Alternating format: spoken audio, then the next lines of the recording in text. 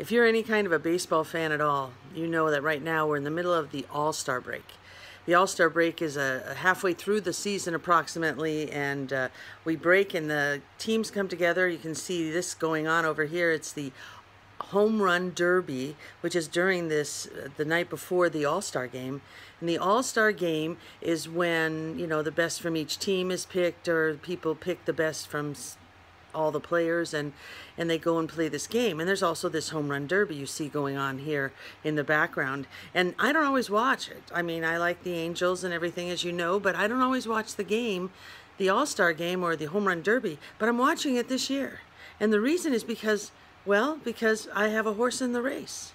I don't know if you know this expression, but I have the players that are from my team are in it. This one hitting right now is Shohei Ohtani from my team, my Angel team, and so I care more about the outcome. I want to watch a game tomorrow. I have several of our players are in the game.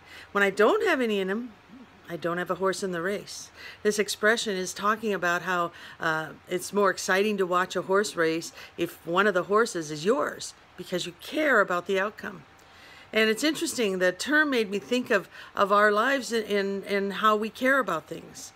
If you're the mom, if you're not the mom or the dad of the Little League player, who cares? The games are not very good, but baseball, they don't always play very well. They're entertaining. But when your kid's in it, boy, they can get really, so they care. Why? Because they have a horse in the race.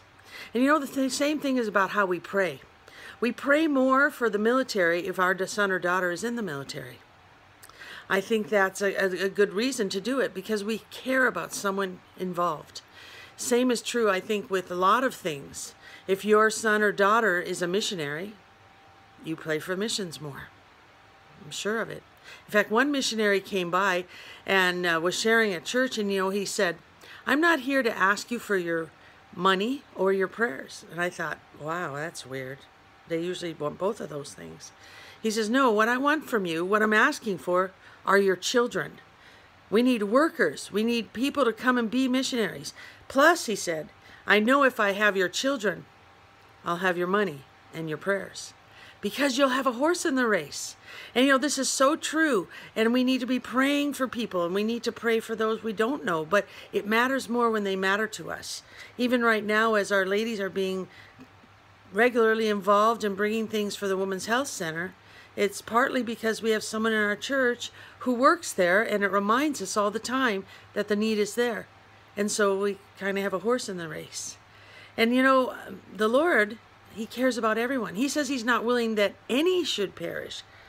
You know why? Because He has a horse in every race, in every group of people. He loves the world. He doesn't want anyone to perish because of His great love for mankind. And I wonder if we should also ask the Lord to give us more of His heart for the lost.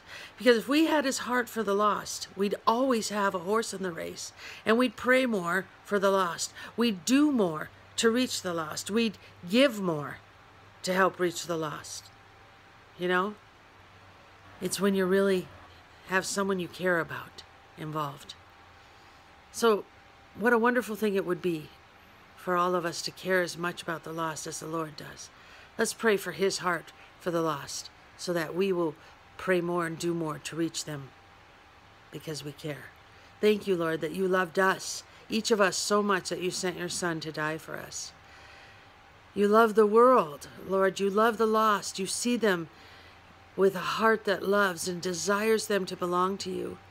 And I pray, Lord, that You'll give us Your love for the lost, not just if our children are lost, although that, I know, encourages us to pray.